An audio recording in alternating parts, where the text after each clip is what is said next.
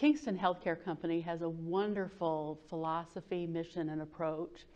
And one of the first tenets of that approach is to ensure the safety of our employees.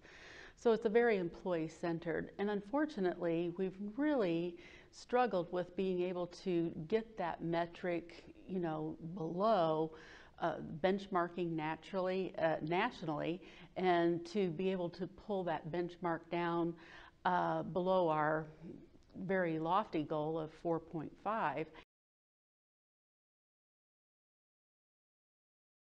So we really just kind of like stopped and took a breath, and it's like, what are we doing, and actually learned that, here we have nurses on staff, and many of them, most of our employees were being sent off-site to Health when, absolutely some first aid would have just been, all that was needed. So we did a full-blown education on, caring for our team members and offering that first aid.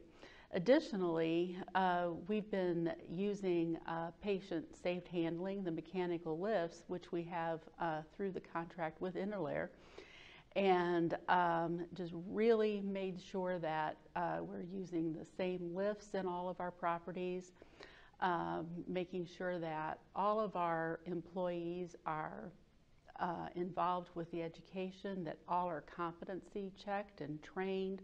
That training goes annually as well to update those competencies, and just really reducing that manual transfer into that mechanical assistance really pulled that work-related injury number down below the benchmark that we had established for ourselves.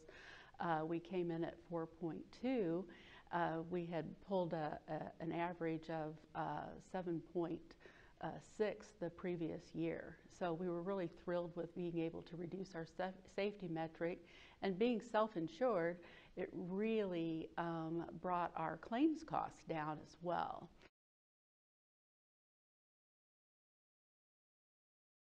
Most of the injuries were back injuries, typically with our nursing assistants. Typically 68% of the back injuries were attributed to nursing assistants in the transfer process, in the client transfer process. So really helping the staff get more comfortable using our Easy Way lifts really just went a long way. And now I'm seeing such good results continue with the compliance of using the lifts.